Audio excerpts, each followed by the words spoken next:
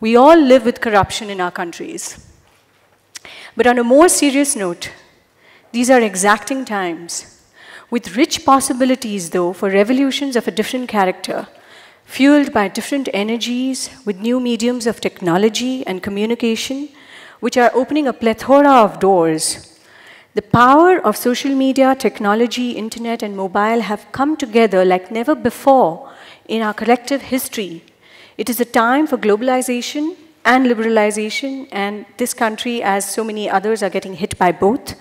But they are opening up not just the economies, but also ideas for freedom, for justice, and the rights as well as the duties of citizenship. The efforts that are required to harness this are not trivial.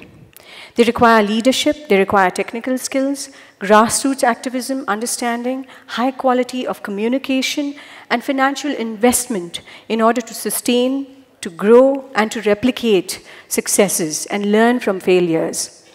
But most importantly, there is an urgent need for collaboration and learning between the innovative change agents that are across the globe, and for constant pressure from these communities of change makers to ensure that the governments are responsive.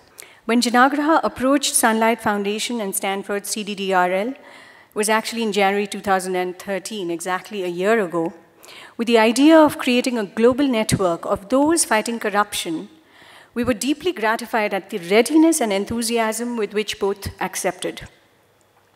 I want to express our deep appreciation to Ford Foundation and the British High Commission for supporting this conference. And I also want to thank my team in Janaagraha who have worked tirelessly to put this event together. We have representation from 16 countries and many parts of India. Over the next 2 days, you will hear from many of them and participate in enriching the dialogue and the discussion. We hope that with the support of all of you here, the COCO network that we have begun in the beginning of 2014 not only sustains but grows and adds to our joint efforts in the fight against corruption.